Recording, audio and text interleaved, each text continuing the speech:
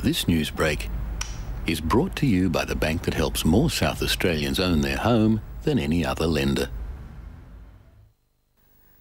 Good evening. Police have charged a 43-year-old Brahma Lodge man with murder and attempted murder at a bedside hearing in hospital.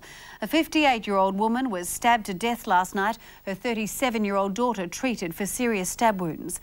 In sport, Zavabeel has raced away with an emphatic victory in today's Cox Plate in Melbourne. South Australian horse Fields of Omar second across the line. And the Redbacks batting lineup has failed to fire in today's first ING match of the season, thrashed by Queensland at the Gabba. Tomorrow's weather, fine and 21.